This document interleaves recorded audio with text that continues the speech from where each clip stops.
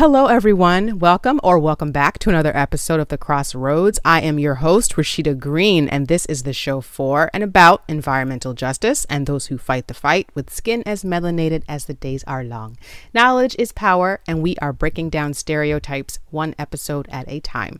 Today, I am joined by a professor, an engineer, Mrs. actually, Seema Thomas. Seema, thank you so much for joining me today. Thank you, Rashida, for having me on your show. So, as I like to get the show started, and I'll obviously give you time to introduce yourself and all that. But before we do and get into that, let's really quickly give some flowers. Do you have anybody in particular that you want to give some flowers to today? I do. I have been thinking about one of my former professors who's no longer here. She passed away a few years ago. She was one of my professors in urban planning, and she's the first one in a formalized in a class setting, school setting, that exposed us to social inclusion issues, especially in urban areas locally and all around the world. And her name is Mona.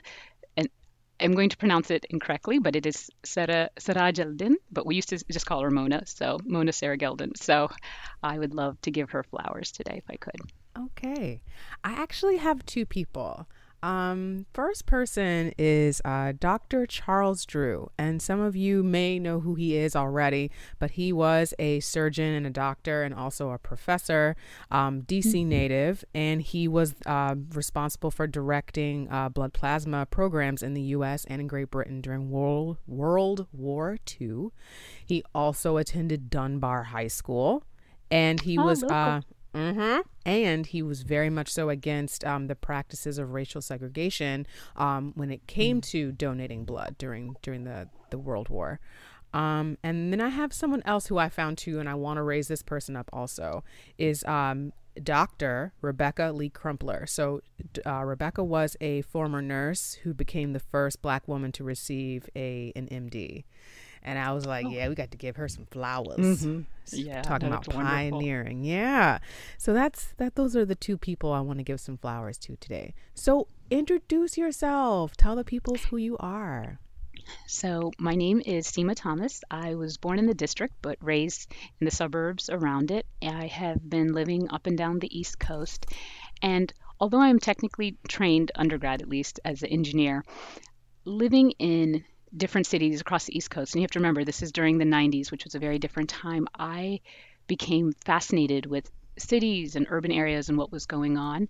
And it prompted me to study urban planning and policy. And I began looking at all these different dimensions of urban issues. So thinking about water, sanitation, housing, and so forth. And now I am an adjunct professor of urban sustainability at the University of the District of Columbia, which is my father's alma mater. He graduated in 1974, so it's pretty exciting to be there. And in particular, it's just working with wonderful students as well as a wonderful faculty. They're extremely supportive. And it's a school of second chances, of engaging, encouraging lifelong learning, and it's an affordable option in this area that's so expensive typically. And Yes. it's just been such a it's been just such a wonderful joy just working with students and being able to share what I've learned in my journey, but also learning from their experience as well. It's been so much of a two-way street, and it's timely, especially as we're coming up on Earth Day. Yeah. Oh, let's talk about Earth Day, because we're probably going to be inside, which is probably what the Earth needs. If we're being honest Right, about that it. is true, right? Like we should The probably Earth just is stay thanking us, inside. Mother Earth, Yeah. It's as like, they see the thank pollution you down and for all. staying in the house. I appreciate it. So what are you, I know that you still have we're still like, you still have students, you're still teaching, you're just doing it virtually. So like, are you doing anything particular for Earth Day, or as far as like anything that you've asked the students to do? Is it just like final projects that are related to the subject, or just like, are you doing anything special or specific? So if we were in session, I mean, in live, in person, the university was planning quite a few activities for the day, but now it's shifted virtually. And I think in the move to moving online and virtual classroom instruction, those activities have tried to also move as well. It also converges with the end of our semester. So Mm-hmm. many papers are due and presentations are due at that time. However, all the subjects that the students are touching on, they're doing a final policy brief, they're all related to Earth Day and issues that affect the Earth. So, in their way, they are working and delving into these issues. It would be great to give them a platform later on down the line to share these ideas that they've been developing with a broader audience. But for now, we're limited to our classroom, but it doesn't mean that there aren't opportunities outside the classroom later on. That's really great. And like I talk, obviously, this show is about environmental justice, but I haven't really had an opportunity to kind of get into some of the nuts and bolts or the mechanics of like what urban sustainability actually is. So I was Hmm. hoping to kind of get into that a little bit today, in addition Yeah. to like some of the other topics that we've outlined to discuss. But wanting to get back into to you for a second and ask Hmm. about your experience as an urban planner. So as someone who has that background, how has that shaped your view of by being a DC resident and like also some of the issues that DC faces from your perspective as an urban planner? It's a great question. And as I mentioned earlier, while I was born in the district, I was raised in the suburbs, but the entire area has continued to densify over time. I believe the first thing that struck me, and this is even as far as back as the 90s, is the sense of inequity in the area, the lack of opportunities, and then what we're seeing unfolding in the most recent decades, affordable housing issues that are rising, displacement issues, and issues related to health disparities, right? And that's influenced by food deserts and even the placement of certain infrastructure in the city. But what is also interesting, and I think what has been a change for me, is that it's exciting that people are interested in cities and the health of the city. They're thinking about the urban ecosystem and thinking of alternative ways to live in the city and to live together. So that's exciting. There's been a lot of work on that, and it gives me hope. So I think maybe before it was harder to feel hopeful because what were the solutions? And now I feel like because so many people are interested and invested, it's actually created a great atmosphere, a landscape, a context to kind of think of these innovative ways to get everyone in the space thriving as well. And even down to the sustainability movement, maybe they focused more on the environmental and economic aspects, but now equity is coming to the forefront as well. And it's it's good. I think it's a positive development. I think DC is going to be confronted with some serious challenges, and we can start with displacement, affordable housing. The district naturally, because of the height restrictions that it has, and contrary to popular belief, and this I remember sharing with my students, if you're interested in knowing, oftentimes people associate it with this idea that it can't be taller than the Capitol building, Yeah. but there is actually a building in the district that is taller, and that is the National Shrine here in Northeast. They received an exception, and it What? actually yes, and it actually when you do the research, it actually the height restrictions actually came about in the turn of the century in the 1900s, because firefighters would not be able to go. I don't know if that's like 5 flights. I can't remember exactly what it translates to the number of feet. They were limited by the technology at the time of firefighting, and so that's where these height restrictions originated, Huh. and then they were reinforced when people um, tried to go up and beyond that.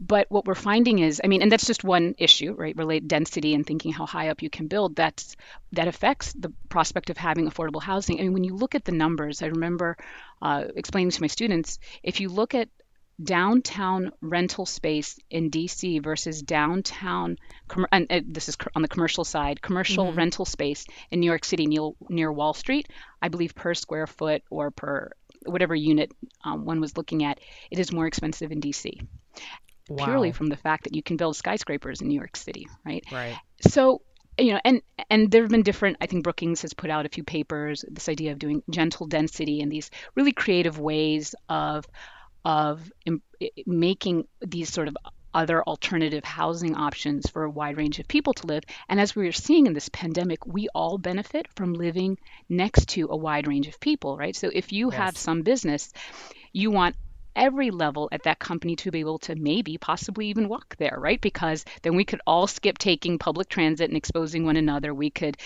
develop off hours, alternate schedules so we could all enter the building if needed and so forth. And so there are benefits to all of this in the long run, and we're seeing that unfold during this pandemic.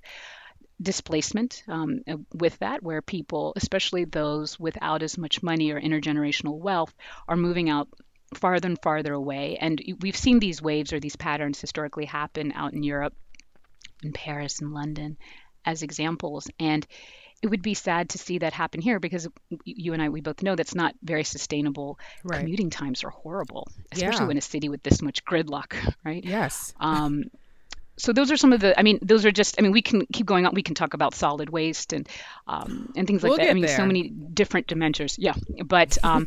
My overarching takeaway is it's troubling, especially when you think of the equity side, but I do feel very hopeful, especially because so many people are trying to think of advancing interesting piloting policies to try to remedy this in some capacity.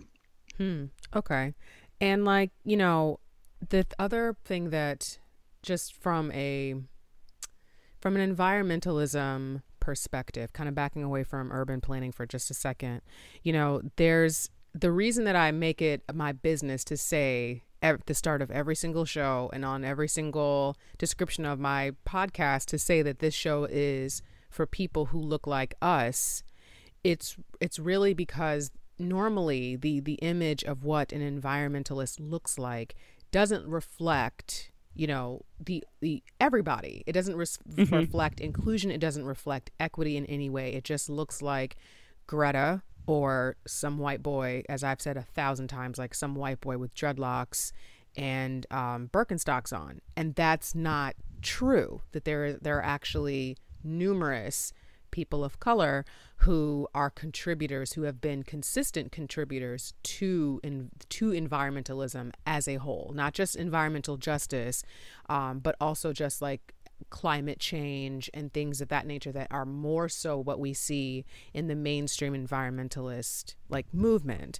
So like one of the things that I wanted to ask you or talk to you a little bit more about are like, how have you seen in your experience, have you seen that people of color are being shut out of the quote unquote mainstream environmentalist movement? It's a great question, what you're asking, and it's something that I think about not just within the environmental sector, but also with others, right, that are all related. So, sustainability and transportation engineering, energy, and so forth. Mm-hmm. Um, it's complicated. I think the way I start out with my class, we start talking. We're about to delve into like what happens with the 19th century with conservation, and then how it moves to the science of ecology, and then thinking about these other factors that ushered in the environmental movement as we know it Mm-hmm. today. Right. Look, Rashida, this has been starting, if you think about it, at the very beginning with the Native American indigenous population. I mean, we can look here just to the United Yep. States, North America, right? And they've been talking about the seventh generation, these principles. I think it was the Native American group was the Iroquois. Hopefully, I'm pronouncing it correctly. And they've been talking about these issues for how long, and how many of them have even had a seat or been part of the discussion. Okay, they Right. were very much trying to live in harmony with their environment. They saw plants not just as food, but as medicine. Mm-hmm. They've been having, I mean, and not just with that tribe, but of course, all these other groups, right, that of the Native American population here and around the world. And you could also argue around the world in developing countries, many of them were by default environmentalists because they had no other choice. Right. Now, bringing it here to the present day, it's it's a challenging situation because at least in today's time, I would say that there is a concerted effort to have entry points for a wide range of views, a wide range of profiles, a wide range of identities, or a wide range of ideologies, and so forth. The problem, at least from what I see, and this is even thinking about career pathways that I've worked on in the past, is that it's great to have entry points, but if you're not having sustained support throughout that, then they're not necessarily getting into leadership roles. And if Mm. they're not getting into leadership roles, it's really hard for folks, a wide range of folks, people of color, people with disabilities, and so forth, to even have word at the table, to have some voice at the table, to set some parts of these agendas, and to also make sure their communities are heard. And it's for me, I've always thought like kind of thinking a little bit like using Moses as the example, like giving a voice to other people who didn't even have a voice, right? But Mm-hmm. I've also realized as part of it, you also need to have somewhat of a bite. And I use that word bite because somehow, somewhere in there, and I think this is very much connected to the EJ movement, is accountability. And I think that's Mm. what the bite is. And having all those pieces there, it's really hard for that to happen. And so what happens is it's like you can look at our return to normalcy council that's out there. It doesn't reflect the diversity of America, and then part of the problem with that is then also the solutions are not as effective because you're not addressing all of those issues that arise. And then one could argue, well, I've read a lot about it, I've studied them, or I really care.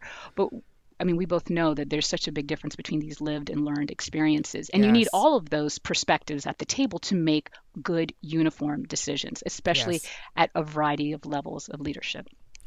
And that I want to put a pin in that because that kind of goes into a little bit of the discussion about the privilege that folks who can have more of the learned experience about people who are in underserved or underrepresented communities as opposed to the lived experience. And just being able to participate in those conversations in the first place requires that Hmm. you work a standard 9 to 5 job or have some kind of flexibility in your work hour so that or your work day so that you can attend meetings whenever time they are scheduled, sometimes depending on when or with whom you're meeting. For Hmm. example, I went to a mobility justice it was just a rally for mobility justice, but really and truly it was a city council meeting in LA, but it was at the middle of the day.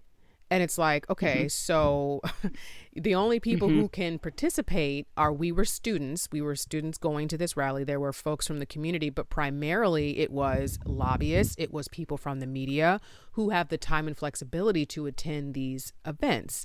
If you are Hmm. someone that doesn't have that, you can't participate. And Hmm. that's where we talk about like,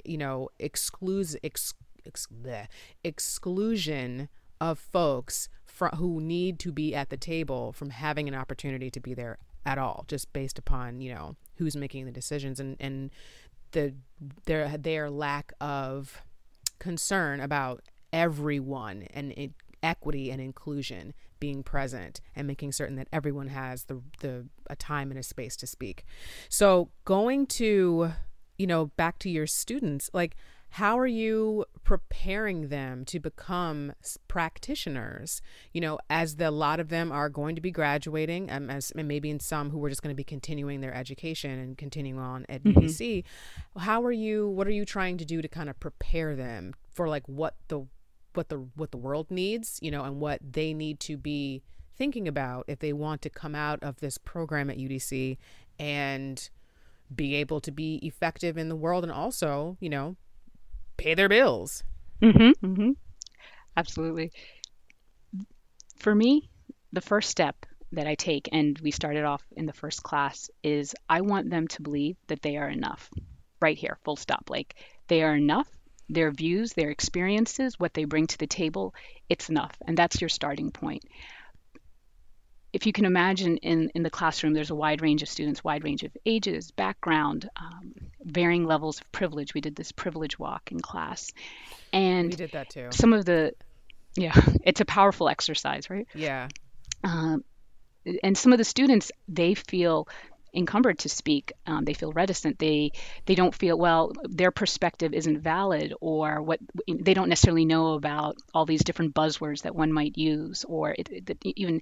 And what I keep trying to remind them is they have a valid viewpoint, and if they hold on to it and they continue to share and they continue to listen and be open, that is so important for their careers, especially with whatever dimension that they go in urban sustainability. So I think that's the first thing is just that they are enough, because oftentimes with underrepresented groups, students that are pursuing second chances, it's hard to feel enough or adequate in the workforce. And I mean, the workforce is a hyper competitive space. It's only going to get more competitive as we go into the future. And unfortunately, just seeing what's unfolding right now in the job market, the labor market. And so I want them to go in with that belief that, and I want them to feel safe space in the classroom. The second thing that we do, and this is more from, I guess, an instructional design point of view, and this is, I think, universal to UDC, they'll have someone come in and assess your classes and so forth. I try to make it a combination of collaboration where they're working with others and in different variety of settings, small group settings to a larger classroom setting where we work on ideas together, but also thinking about innovation. And there's no such thing as a crazy idea because some of these crazy ideas become reality. Yes. And we talk, like one of the examples that I love, we talk about the circular economy and we go through a biological example and a technical example. In the biological example, we're looking at human feces and what you can do with human feces. In the Ew. technical example, we're looking at when you're throwing out that hard drive or, I mean, in MRI machines, Mm. and what can you do with that? And we just walk through all the different steps of the circular economy as a class, and concurrently, they have picked something that they waste. I tell them it can be as small as a contact lens, it can be as lame, and I say this lame like as it's something I don't know. I'm trying to think of something off the top of my head. An iPhone. And yeah, oh yes, right, and right, as sophisticated or something that seems so expensive, right? It's an iPhone. Mm-hmm. And what I love are just the ideas that come from the class. And what they don't realize is this is how great ideas start. It's not perfect in the first round. No one's idea is perfect, but when you keep iterating and you keep working and you keep collaborating, that's how you get it. And they've just been so creative with some of their ideas, and I hope they take that skill with them when they go out because I think that will be so important going forward, especially as we have to be really creative and innovative in the space of urban sustainability. And and with that, the idea what developing green workforces and that there's a wide range of skills that we need. And we even talk about that. That's one of the key questions we ask about when we're developing this product, like what types of uh, what type of labor market do we need? How do we develop and cultivate it? Is there a way that we can bring in people that are not typically part of the workforce or labor Right. market? So we'll think about people that are disabled, that have been formerly incarcerated, and just a wide range of skills, right? Even Mm-hmm. people that are in linguistics, right? So there's just a need for a wide range of people to solve these problems. Right. And then I think the third point I would just say with the classroom, like getting them ready, is just encouraging them to keep their ideology about this flexible, consistent, and practical. I think that's going to be important. We see that even with our political discourse, and I think it's relevant even here. And finally, and maybe my students don't appreciate it, but at the end, I give out what I call career nuggets. It may go through Hmm. one ear and out the other. And the Look, reason why I do this, you got to teach the children uh, now. yeah, I mean, and the thing is, so I think for me, what I didn't have parents that were per se like out in the field running campaigns. I mean, at our table when we were sitting down for dinner, it was listen to your elders, respect your elders, do not talk back to elders. Yep. And when if you think about translating that to a work environment, that's actually a big disservice to you, Yes, it especially if you've is. been trained in that model. And while that might work better, in these different community settings and things like that, in a work environment, that can hurt you tremendously. I've seen it Right. firsthand for myself, right? Mm-hmm. And if and what I never had, I mean, I never had formal instruction on how to be a leader or have Mm. close proximity growing up to someone who could coach me, guide me, mentor me, advocate for me in that way. I had a village, obviously, which tremendously helped me, but those finer points, no one, right? And Right. no one in particular, right? And just maybe broad general advice, maybe getting it from a sermon or other places. And so what I try to do is, like, obviously I'm not an expert in career guidance or pathways, but I try to give them little nuggets that I think are useful, and here are other resources and go get it because you have to be your own advocate when you're out there in the workforce. Yes. Yes. I am so glad to hear you say that. I'm so glad to hear you say that because that's so important. And those are like excellent nuggets or gems for the children so that, and I don't mean to call them children like they're babies, but just that's a good information for the people coming up, or even if for folks who are reinventing themselves and going back to college or whatever stage of life, everyone needs to know that you have to be an advocate for yourself if you want to get ahead. You have to. No one Hmm. is going to Absolutely. fight for you and your needs like you will. So Hmm. just wanting to go back to some of your picking your brain about urban planning and just like kind of where we're at right now and focusing on DC.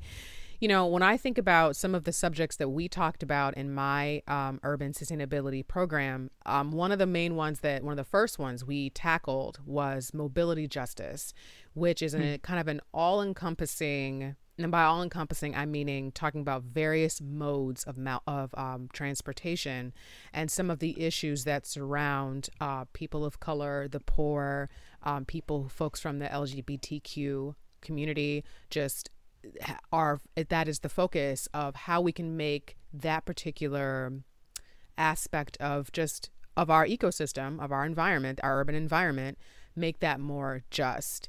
So like in DC, and I would like to also kind of bring in the coronavirus as well, is in the what we're seeing as a change in ridership. And there's two different Hmm. classes, and I've talked about this before, but just to reiterate, there are two different classes of people who utilize public transportation. There are people who are what we classify as discretionary, meaning that they don't have to take public transportation if they don't need to or don't want to. They have a car and that's not their thing, or a bicycle that they feel comfortable, they don't, just some other mode of transportation. And folks who are dependent upon, public transportation for their way of getting around.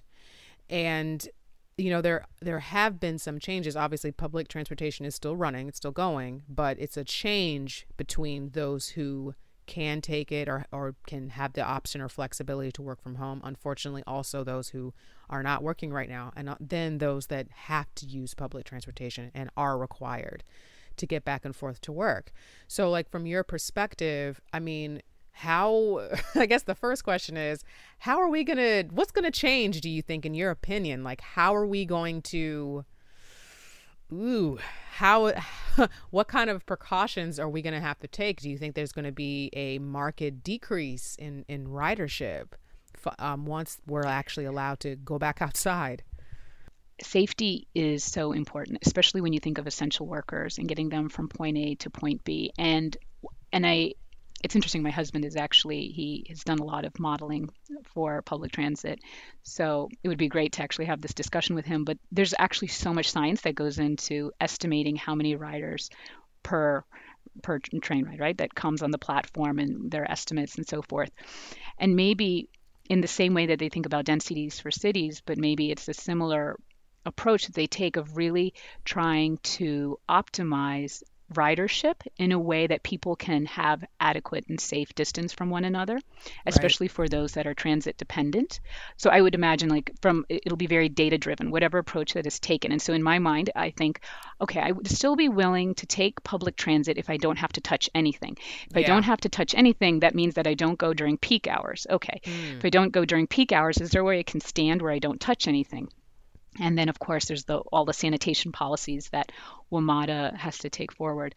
But some people don't have that luxury, right? Right. Um, and it'll be interesting to see also, and there's this really important relationship between the commercial side and public transit in the way that many businesses, not just the commercial side, but the labor market has really responded to this crisis, allowing people to work from home. If they can allow for sort of off-peak arrival and departure from work, that'll also help. Mm. So I think it's going to be because these are such interconnected, interdependent factors Right. that it's going to have to take many coming together to solve this, to find ways to make public transit viable. And their budgets have just taken a huge hit right now, right? I Yeah. mean, the loss of income, and then they still need to keep it running. On the flip side, I think they've been able to work on some projects because there's such low ridership that they can get some things moving. But Right. I mean, I say that, and I believe 50 workers died, unfortunately, in MTA in New York City. So this is really Wow. serious, right? That can't be Yeah. taken lightly. And so I think it'll, um, I think that there could be a way that this is reconfigured to make it feasible, but it's not going to be easy. And I think it's going to be driven by data and public health concerns. Uh, the other one that I've been thinking about as you brought this up is there's been an initiative regionally, this Blessed Transformation, and working across all the entire metropolitan region of really thinking about bus servicing and getting it more efficient and having more buses arrive. And maybe that needs that needs greater attention because I we're thinking of agreed. metro riding, but what about all our bus riders? And that disproportionately you see many more low income vulnerable communities taking that. And so that will be something that they really have to really pay attention to. It's not just the train ridership, but the buses. Yeah, I agree with that completely. Even where I live, there's there's talk and there's some development of the rapid transit Hmm. where folks can just get on at certain points and just get straight to the metro, which would be beneficial because it may be more convenient for folks and people may be in closer proximity to buses as opposed to taking the train. Like Right. living near the train has really transformed into more of a luxury Hmm. as opposed to something that the average person can afford to do or has access to. So increasing the busing Hmm. would definitely be a major benefit, I think, to how really helping us to get through to get more folks where they need to go, obviously, but potentially doing it a little bit more, doing it a little bit more safely. Hmm. So, among other things, other than public transportation, there's always good old fashioned solid waste. It's amazing, right? Like there's so much money in that field. So, So like, so when we're talking about solid waste, we're talking about poop. When that's not just poop, but it's also hmm. like our garbage too, right? Like it's not just Hmm. okay. But Hmm. when I've researched this, it's been to look at the poop. But this is not just a poop subject. This is just a general like solid Hmm. waste, and something that has come up in the past when I've done well, actually the specific episode that I'm thinking of is when I spoke to the ladies from Fulfillery when we were dispelling some myths about zero waste. One of the major myths was that that really like, oh, it's all the poor people, quote unquote, who Hmm. are making it so difficult. Oh, if you guys would just learn how to recycle. And that's actually completely false. It is actually wealthier people who who are actually larger contributors to waste because they have more privilege and opportunity to create waste. So like when we're Hmm. talking about DC, some of some of the information or the data shows that like even like some wards like Ward 3 for instance has like higher instances of waste technically because it's a more affluent community. Hmm. Is that correct? Yeah, I mean, think like if you think about it, maybe in another ward, they're buying one big 1 liter, 2 liter bottle of soda. But if you're going into a more affluent ward, well, they're buying glass with their Perrier, and it's many Oh bottles Lord. because they're Right. taking it with them to work, and they're buying 3 newspapers, and they have a subscription to 5 magazines, and they're consuming more, and so there's more to recycle. But the real idea I think behind one key aspect of zero waste when we talk about it in class is really thinking about our consumption habits and really thinking about reducing it altogether. Right. A big part of it, I mean, while we're all at home, COVID-19, I mean, we've been doing this more so. I mean, if and it'd be interesting to talk to someone from San Francisco to see how that effort has unfolded there. But if you had to pay per pound for all the waste that you give back to municipality, it would change your habits quite a bit. Quite a And bit. if you quite a bit, right? And it's just amazing if you start sorting your trash. I mean, right now we have a special bucket for that is possibly with COVID-19 stuff on it, right? So we put that there and we keep that like hazardous waste set aside. But other than that, like we're taking all the inside wrappers of things and storing that. Maybe we can put that with a Trex recycling program that they have at grocery stores. And then you start seeing all the cardboard stuff that we have. And you just start breaking it down by category. And there's just a lot of stuff. Yeah. It's and the thing is, and I've may have vaguely mentioned this before about recycling, and also even at the start of the year, I really was looking into really wanting to have more discussions about zero waste, or like maybe not so much zero waste, but just reducing waste Hmm. in my life, and also giving out information and tips. But in the process of so doing, I also had to realize my privilege that, I'm telling people, oh, well, I get up in the morning and then, I do have a coffee maker, but girl, I don't use it. And then I pump on down to work and use Hmm. the coffee machine there, and forgetting that that may not be how everyone's life works. Hmm. Or they may not drink coffee at all because they think Right. it's disgusting and I don't trust them. But like but the reality is that that's not everyone's life. And then on top of that, there is the burden of learning what recycling or what is considered Hmm. recyclable, and Hmm. also putting it in the appropriate place Hmm. is extra work on the consumer, as Hmm. opposed to what should be done, which is putting the pressure on these companies and these corporations to do the right things to begin with, Hmm. as opposed to waiting for us to do it. So I've seen, obviously, I think I've mentioned this before, the McDonald's is actually has a plan to switch to, I think, either it's compostable or all completely recyclable containers for their foods.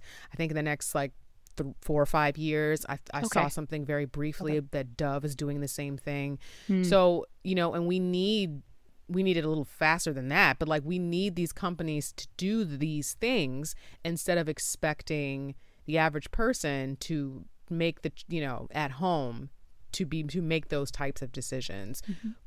because they don't have a choice. I mean, it's a great point you bring up. And I think what we try to do in class is we try to think about transactions, right? Like Mm. every little micro decision that has to be made when you're trying to be green. And then if you segment it by different groups, how challenging that is. So let's just use an example of reusable bags that you would use at a grocery store. And I'm saying this in the COVID-19, it's probably preferred to use plastics right now. Yeah. Um, and so for someone who's driving an electric vehicle and they keep 5 bags in the back of their trunk and then they park in an optimal place because they can be closer to the grocery store, and then they take their bags, they grocery shop, and they don't have to carry it that far, and then they put it in their trunk and they go home. Now imagine that whole scenario: you're carrying your 3 reusable bags, let's assume, in your bag with your other work stuff and the other stuff left over from work, and you're on a bus and you're trying to get maybe Yeah. from one job to another. And oftentimes with buses, sometimes you have to, there's always a transfer involved while you're waiting at the bus station, and you just start adding up all of those points, not to mention carrying the stuff. I remember I lived Yeah. in an area in New York City that had, it was like a food desert, and it was such a pain, like going up and down the stairs because sometimes the elevator didn't work, and Mhm. sometimes the escalator was out of commission, and it was just such a process. And it's not really easy. The last thing you're thinking about, because I have already 100 other worries to think about, are my reusable bags, but then I'm getting dinged when I go to the grocery store Right. and charged Right. for it. And it's just such a gray area with this stuff. And I think solid waste is absolutely one of these gray areas. But there needs to be so much work. And I mean, I intentionally had a local company, Tenley Town Trash, come and speak to the students. And I think it was so eye-opening, even from some of my students that are less engaged, because they were just talking about stuff that was so relevant to them that every day we're all throwing out junk and stuff everywhere. Mhm. Many people don't realize those garbage trucks that you're seeing around. And I mean, when I say this to my students, they just kind of look at me incredulously. It costs about the same as a Lamborghini. I mean, this is not a What? cheap vehicle. Yes. And the person that can drive one of those is paid extremely well because they are driving the equivalent of a Lamborghini. I mean, that is no small investment to make for when you're seeing waste management companies, and especially as the complete streets are changing, kind of how these cars can turn, these vehicles can turn here or there. It's actually a very hard job. I mean, think about driving those things through some of the alleys. I mean, I can let Oh alone my get, god. right, like a little car through, right? Or even my bicycle when I'm on there, I'm like Yeah. maneuvering around the glass and all this other stuff. Imagine a garbage truck, right? And it's so big in size. And it's a really gray area. And even, I mean, just using plastic bags, since we just brought it up, I mean, right now everyone was like, was very much against it. They had stations around the city in the district where they would leave reusable bags so people could use it. And now we're like scouring our own home for all the plastic bags because we we donated, I mean, we put it in the Trex recycling bin or Mhm. donated it elsewhere, and now that's like a premium, right, premium item to Yeah. have. And it's like that. I mean, with when we're doing the waste sort now at home and we're really thinking about everything, I take a contact lens, and that's something, and you never want to put in the water supply, flush it down the toilet. But this is like this little teeny tiny microplastic. Like, what do you do with it? And fortunately, I had the time to Google it to find places to dispose of it. And then you think about something like floss. What do you do with floss? How do you reuse that to the You very get end, right? vegan And floss. right, exactly, yeah. With my daughter, what we've been doing, having we wash it, dry it out, and then we turn it into cereal bracelets, so we can put cereal through it and then bite on it. Just trying to find, What? yeah. Remember those like Lucky Charms that you would, the Yes. necklaces, yeah. Oh my So God. yeah, just trying to push it to the end, you know? I mean, and this is what communities, especially those that were struggling, did. They were so creative with Mm-hmm. everything down to its last drop. I think of my grandmother who would use something to its very end because both my parents, they grew up on farms, you know, in the ag sector. You owned your trash. There was no company coming up and picking up the stuff. You dug a hole and you put it there if you really couldn't use it. So it was the bare minimum that went in there, and you found a way to the very end. You wrapped Mm-hmm. things in newspaper because they would degrade, right? Yep. So yeah, so it's a very gray area, and I hope more people consider going into those areas because there's so much innovation needed. Yeah, and when I'm so, I'm still stuck on I'm still stuck on you making bracelets Oh with yeah. oh my God, I never thought about doing that. That's just and that's so creative. Like some things that I've started doing is actually just kind of reusing glass jars. Like Mm. old spaghetti I'm not gonna and that's a story in itself which I may or may not tell, but like I Share, share. um oh god, oh, okay, all right, so I mean I am using glass jars. I am using them for water and only using them for myself. I'm not serving Hmm. them to other people. So I was doing an event, and a lot of things will come out of this story, but I was doing an event, and it was in a very hippie part of Maryland that I shall not name. And but I was the face of it. And I was having folks come and speak about mass incarceration and what citizens can do to be at the forefront of these issues, be knowledgeable, but also like use their privilege if they have it to affect change. So we had food, and someone offered one. They made a big deal about wanting to make sure that we were having quote unquote green practices. So using Mm. either compostable or reusable silverware. And I said, that is fine. We can do that. So I get a phone call saying, hey, so I went to go pick up some glasses, drinking glasses, from someone's house. They are basically old spaghetti jars and old salsa jars with the labels still on them. I thought I would ask you what you thought about this before we whip these out at the event. Now that part she didn't say. That's me ad libbing. So my response was absolutely not. Mm. And then I had to subsequently go to my car and pray with one of my friends because I was so angry.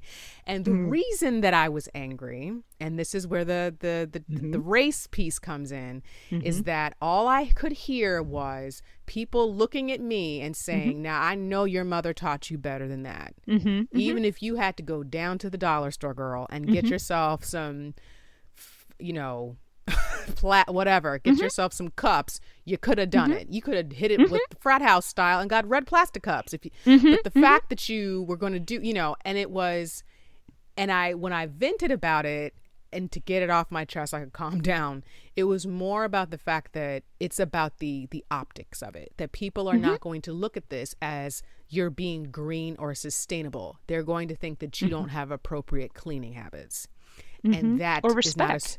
or respect, and that is not associated with the Rashida Green brand. Hmm. Hmm. Not up in Hmm. here. Yeah, And no, so like absolutely. so when we were talking a little bit earlier about privilege, this is kind of the nuance, that like little, I'm rubbing my fingers together, that the kind of like nuance piece about it, where it seems Hmm. like some of the practices that folks have or would want to have or would encourage others to have Hmm. rub against either their Hmm. ability to do it, like the ability to, for instance, composting. Not Hmm. everybody has the infrastructure to compost. Now, I just throw mine in the woods sometimes, but I don't. Not everybody has that luxury. They can't Yeah, just, yeah. what I'm saying. Like if they're in an apartment, Hmm. you may not have the space to have one of those bins that's Hmm. enclosed that you can keep it in. So this is one of those, like, areas I feel where sustainability and I would say social norms Hmm. by Hmm. race kind of come Hmm. together. Does that make sense? Hmm. Oh, Okay. absolutely. I mean, let's just take the district in the 90s. Taking the bus and riding a bicycle. I mean, I would say there could be even a stigma against it, right? That Right. Yes. it Yes. wasn't considered on like as a show for moving on up. It might have been cheaper, more green, all these other things. Right. And I think you can look, I mean, we've joked about this example before, but if you were to go to a lunch professional meeting with your colleagues and you bring Tupperware to take your leftovers from Mm-hmm. lunch, it would not look professional, and they wouldn't necessarily at Right. your next review say, Rashida, I really like that green move. I'm going to promote you. I mean, it's just, Yeah, no. I mean, it could be seen as a ding, right? Especially if I'm thinking of putting Rashida in front of a client, what is she going to do, right? And Right. absolutely. I think stigma, culture, who gets to define when it's appropriate, who gets to define when it's in, all of those play a big role. And that's why I go back to this theme. We need everyone at the table when we're making these policies. Right. See, I like what you did there. You brought it all together. Yeah, I no, like no. I that. mean, it's just because I see it too often in many different, different contexts when these decisions are being made or ideas, and you have people that have this learned experience, but not people who have this lived experience who've seen stigma or bullying or all these other things that come up from these things. And I mean, when I was growing up, I'm a girl of the 90s. It was cool to have a car with booming bass. That was, Mm-hmm. no one, I mean, the idea of maybe a bicycle and a big stereo system going around, I don't know if that got you that many cool points. Um, so there was a big, I mean, if you think about it, there was a cultural leaning at the time towards having a great car as Yeah. opposed to thinking about what you could do on a bicycle. And much of that, there's been a shift where people are really rethinking it. Even I've seen in many parks around the area, they have skateboarding parks, and you see people on skateboards and scooters and wide multimodal approaches. But this is all very current, and it's a great place to be to explore these things. But again, when you think about the circulator as an example, it Mm-hmm. costs $1. High frequency, it's going connecting different parts of the city quickly. I mean, it's convenient to take the circulator. You can just wait there and it's going to come up, and then you can get a discount if you just got off the metro. Mm-hmm. But when you're taking other bus lines, it's much, much harder in the city. Yeah. And oftentimes, like if you're trying to connect from two different parts, two different quadrants of the city, it's more expensive. It takes a lot more time, and sometimes there Yeah. are even safety issues as well. Mm-hmm. And and so you just think about that, and fortunately, the region is moving towards taking that circulator approach and hopefully applying it elsewhere. My fear is what lines are they going to cut and who's going to hurt when they cut those lines when they go to high Right. frequency approaches. Right. And that's really the main thing that I think, even like when you and I were talking before about just like this whole, the area that we're, or the space that we're in with the coronavirus, really, things like this expose vulnerabilities in our Hmm. community. Hmm. And with that same token, when there's any type of new innovation or changes, even within a community or a city, it usually impacts or completely ignores the most vulnerable. Hmm. And even with I believe in DC, are they still, they have the what is that thing, the trolley. Hmm. Hmm. Like, I know it's limited right now, but that could potentially be like it is in other cities like New Orleans and that are in San Francisco too, where that could be another opportunity for transit. But like, where is that going to go? Is that going to Hmm. go into some of these underserved communities where it could be impactful, or is it only going to be for tourism? Is it only going to be to highlight or make the live or alleviate any kind of issues for the lives of folks who don't really need any more leisure? It's interesting you bring up the trolley because I can't remember. I wish I could find the study for you, but there was a study I remember reading where possibly trolleys, bike lanes, they increase the home value in the area. And Mm-hmm. just because we started off the conversation thinking about affordable housing and displacement, Right. we're in this really weird space where when you try to do something good, I mean, I remember Whole Foods coming into the Logan Circle area, and just slowly the values of the homes just started creeping up, creeping up. Mm-hmm. And there's this phenomena that when you're making areas more sustainable or improving them by adding groceries or reducing the food desertification rate, that you do this other thing where you make it so desirable to live and home values are going up that you displace people at the same time. And Right. there are people that are working on this. I think Representative White is actively working on this on a committee. Um, Folks and different think tanks around the city are thinking about it. And I think maybe cities like Denver have really been piloting different ideas, but we've really got to figure this out because, as you said, like it's great to have this idea of like linkages and things like that, but what are the unintended consequences that happen, and who does it ultimately help in the end? Right. And one last thing that I wanted, maybe not the last thing, but one thing I wanted to ask as well as we're talking about kind of going back to sustainability is that it's a lot of misconceptions about what it is. Like, so when one of my friends asked me what it was, like she had no idea what I was talking about. She's like, Hmm. "Girl, do people even care about this?" I was like, "Yes, girl, people care about this. What are you talking Yeah. about?" And she's like, "Well, what if," she just asked me something random. Like she wants me to talk about littering, and I told her I would. I was like, "I'll talk about littering, girl." She's like, "Okay," but what are some of like the common, in your opinion, from your perspective, what from your students, from when folks ask you what that means to you or Hmm. whatever, what are some of the common misconceptions that you hear about sustainability? So I think the first one, I think that is perhaps most common, and I'll probably talk about three. The first one is that it's just equal to environmental issues, right? Mm. Sustainability concerns equals environmental concerns. And what I really like about the evolution, and actually, if you actually this connects to Earth Day, you could say Earth Day was the opening, it began this great decade of a lot of great environmental legislation when we're thinking Yes, it about clean did. air, clean water, protecting Mm-hmm. animals, um, brown fields, devastated landscapes. And then there was pushback, right? That came after that in the 80s. We're like, oh, this is too much progress. Let's regress or find a way, right? Yeah. And sometimes I wonder if that's what's happening now, but that's another It's exactly conversation. what's happening now. Um, and then you start seeing these ideas about sustainability emerge, and it makes sense where you have people coining the phrase "think globally, act locally," and this idea that look, environmental is absolutely important, but there are two other really important components: thinking about the economic aspects and the people, the social, the equity.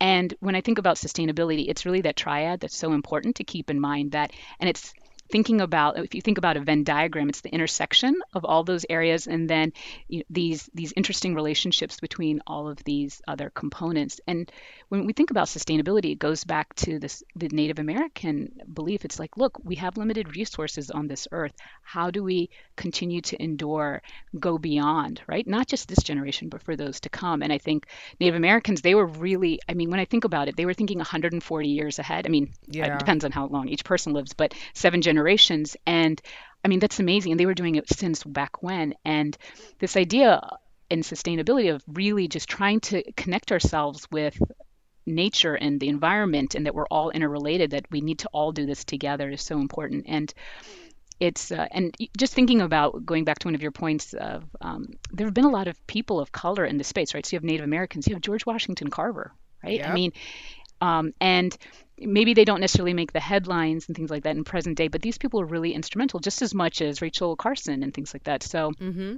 Um, so it's very much it's not that it isn't about the environmental movement, but it's so much more. And I think that's what makes it so powerful. And now when you have multilateral organizations and countries signing up for sustainable development goals and really having very specific targets from all these different aspects, thinking about hunger, about poverty, and the importance, because if you have hungry people, they're not going, you just you can't think that far into the future. You need to eat for today. And if Right. it means cutting down this tree and as part of a very important ecosystem, you're going to do it if that means your family can live till tomorrow. Right. And if we can all help each other and work together, then maybe we can figure this out. And I think that's one of the most amazing things, bringing all these countries together, working on these issues, because it's amazing to see in the pandemic the importance of working together and learning from one another. And Mm-hmm. there's so many lessons to take from COVID-19 that will be very important for the upcoming crises that the planet Earth will face, and especially leadership and this idea of interconnectedness and learning from one another and doing things together.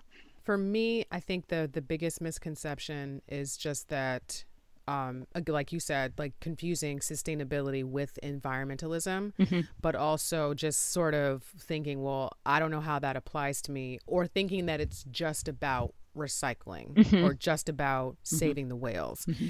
And yeah, we do need to save the damn whales, but we have to save every other part of the whales ecosystem too. We Hmm. can't just Yeah. it's not just saving the damn whales. It's Yeah. saving all the animals Right. that, that the dolphin, not the animals, but that's microorganisms that the whales eat. It's saving, the other animals in the ocean that need photosynthetic life in Hmm. order to live. Like, it's all of those things Hmm. connected together. And I think that that's the piece that I think Hmm. people don't realize, or they don't think it's necessarily a black experience or a person of color Hmm. experience, Hmm. because of, just to be frank, the flat out whitewashing of the mainstream environmental movement. So I just wanted to, Yeah, yeah. and to add another point to that, and this, I mean, and this I've seen sort of in the discourse. I think what happens a little bit with the environmental movement is there's this like panic, mayday, mayday, this stuff is about to happen, right, to the polar bear and all these other entities. Right. Meanwhile, you have other movements going on, the Black Lives Movement, where you're just trying to go for a walk. You're just trying to do something as part of your day and your life is threatened. It's harder. You can't even think about these other issues because these Right. other issues are so pressing day to day. Yes. And I think if there isn't discussion and dialogue across the table, we're just never going to be able to work on these problems together. And because people of color do have to be worried, look, food security, water crises, all of these things. I mean, sanitation, especially in developing countries, hits people Mm-hmm. of color the hardest in slums. And I'm so Yes. worried about what, could unfold in India.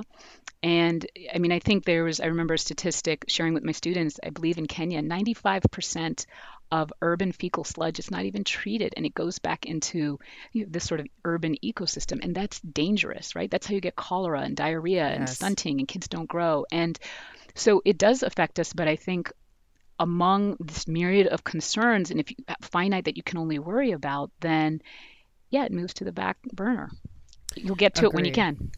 Right. And I think that's just what you were saying before about, you know, sorry, my apologies. My dog is trying to Oh, come up here, and join I'm the like, no, conversation. girl, I'm talking. Your mother is making points. Um, but it's all Jesus. But it's also it's what you were saying before about if I cut down this tree today, I can eat today. I don't have time to Mhm. worry about tomorrow. But the problem is, in addition to thinking about the fact that a black man can't be in his own house, Right. or can't walk into his own house without being shot and killed, or the fact that a black man can't say, hello, I have a concealed weapon that I'm licensed to carry, and still being shot and killed in his own vehicle.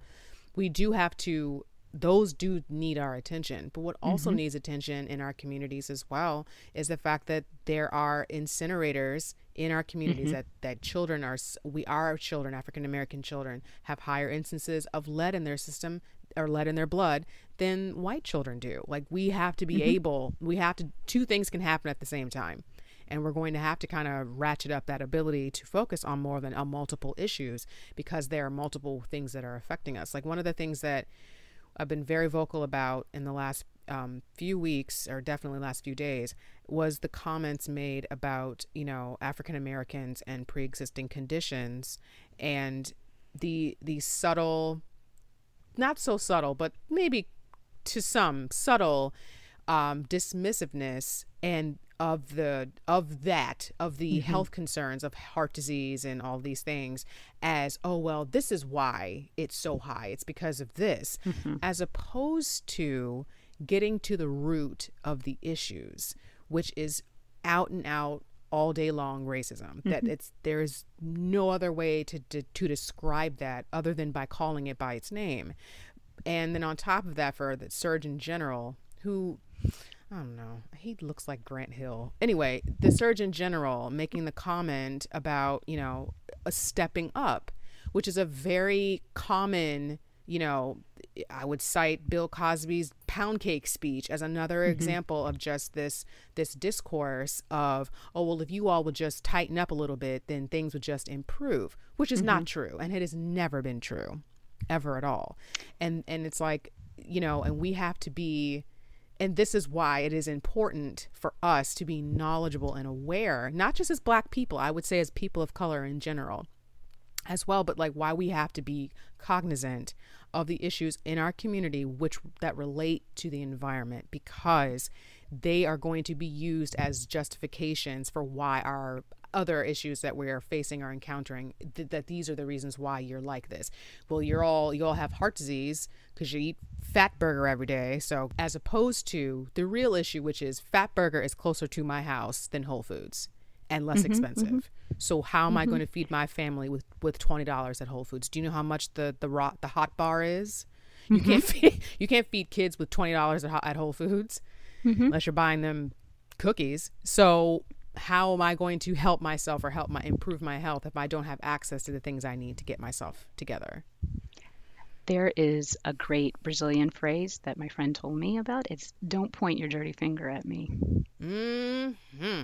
Listen, I mean, when this first erupted, going to COVID-19 and having just sort of general discussions with others in the district, when I was concerned and look, I mean, the numbers, and even though it's in East Asia, we're an interconnected world, and also just for the people in Asia as well, right? And they said, Yes. well, those are vulnerable populations, the older people, or it's mostly men. They were smokers for some time. Yes.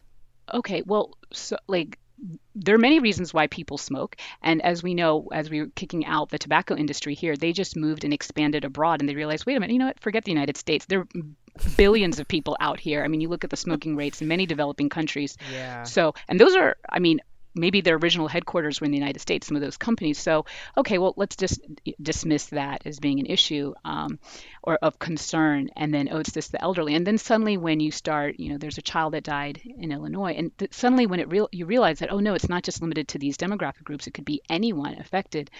It's suddenly more. Palpable, more it could be me, right? The story changes.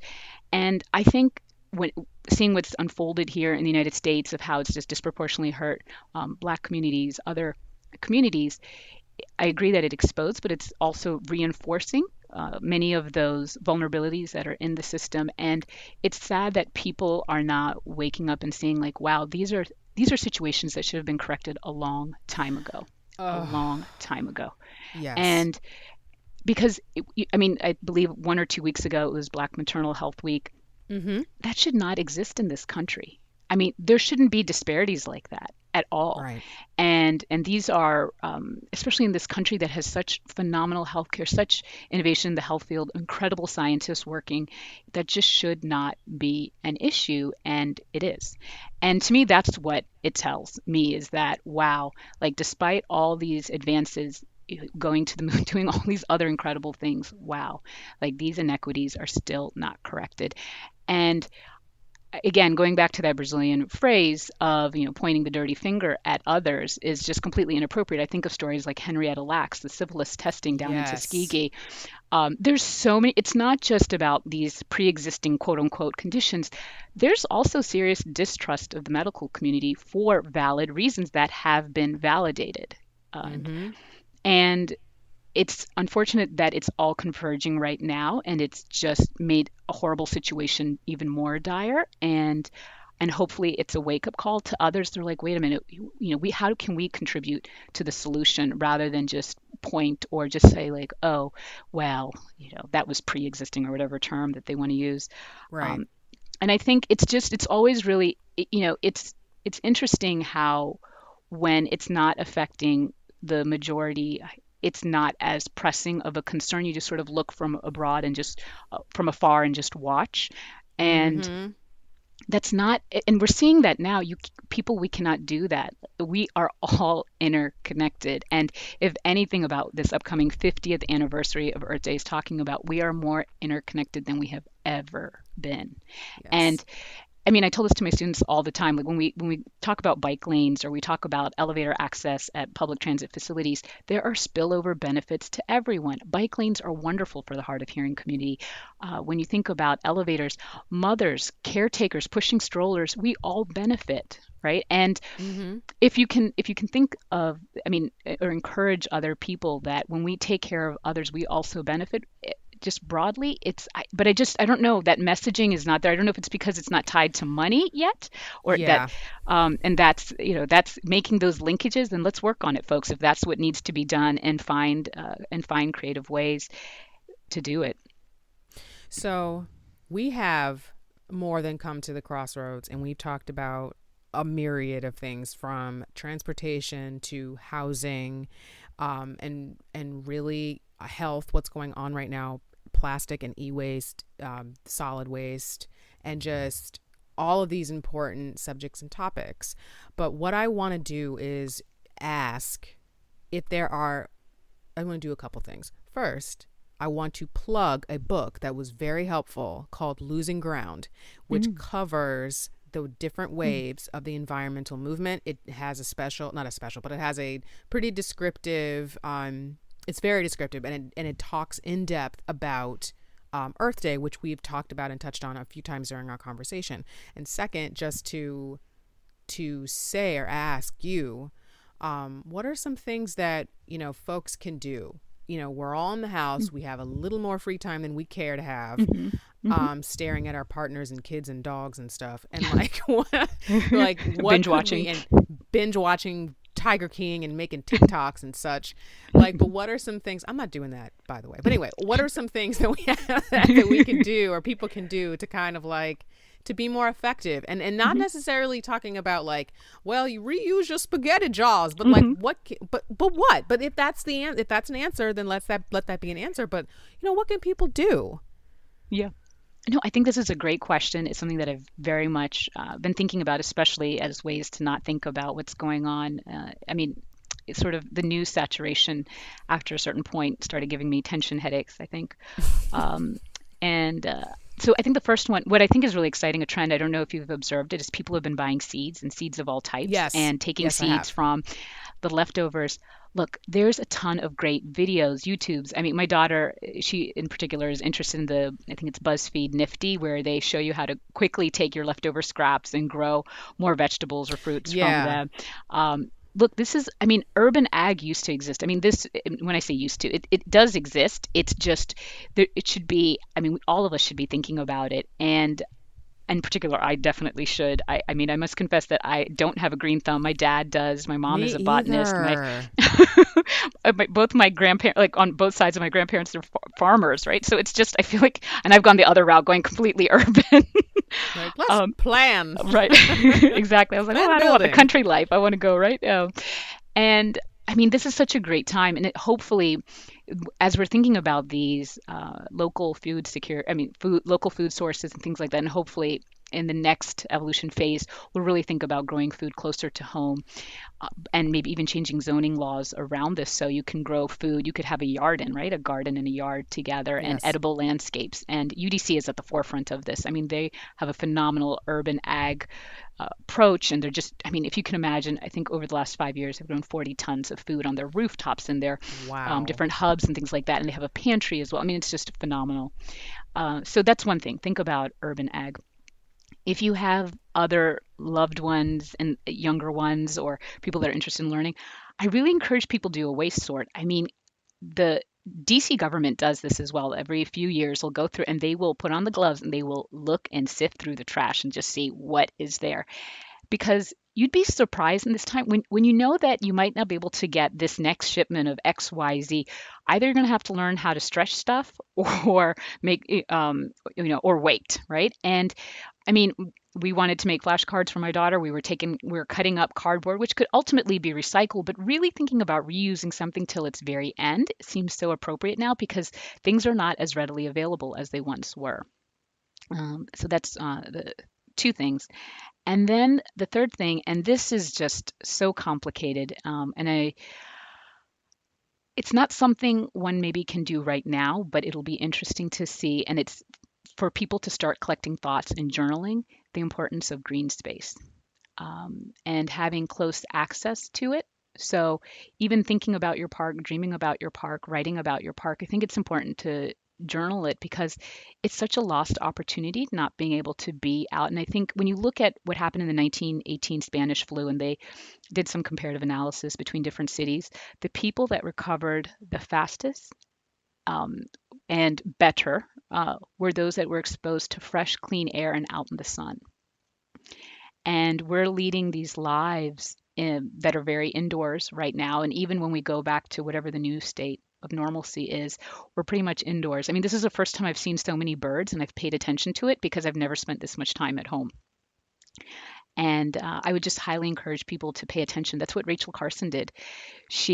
Before she wrote her groundbreaking book, Silent Spring, she was noticing that there were no birds that were coming out in spring because all we just relied on all these pesticides and pollutants, and they were killing these species. And then she asked the question, could this happen to us too? And people started paying attention.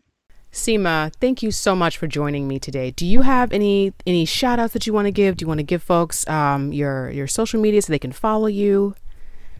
Oh, yes. So I'm on Twitter and Instagram at Seema P. Thomas, and that's Seema. And I would love to give a shout out to the UDC faculty in Causes. It's a college of agriculture, urban sustainability, and environmental sciences. They're just such a phenomenal group to work with. That's great. And I actually want to give a shout out to the entire UDC class of 2020 that's getting ready to graduate, who will not be able to walk, but hopefully they'll have some kind of awesome ceremony or something so that all the students know what an excellent accomplishment. And that's actually like a general shout out to all of the class of 2020, all the kids, students in high school, students in college. Heck, even if you're graduated from the 6th grade, all of you. Congratulations. Absolutely. I am so sorry that you all won't be able to have the formal, ceremony, but know that you what you have done and what you're persevering right now is an accomplishment. I just wanted to say that too. But Seema, thank you so much for joining me today. I really appreciate it. This was such a great conversation. Thank you, Rashid. I love this conversation too. And I hope we have more. Oh, we're going to have more. Absolutely. Thank you so much.